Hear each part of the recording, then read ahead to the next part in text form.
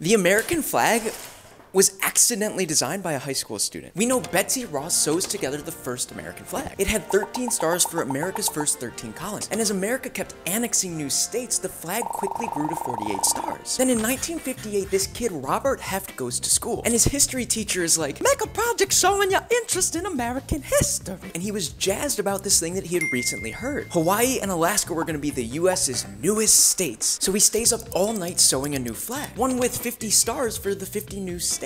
But there's a problem. See, when he turns the flag into his teacher, Teacher's like, this flag sucks. It's got the wrong number stars. Robert gets a B-. He's like, What the fuck, Teach? I made this because I'll change your grade when US Congress adopts this flag. So Robert's on a mission. He calls the White House 18 times and sends them 21 letters. And one day after school, he gets a call. Kid, we're making your flag the official flag of the US. Congrats. It flew for the first time July 4th, 1960. Robert got an A.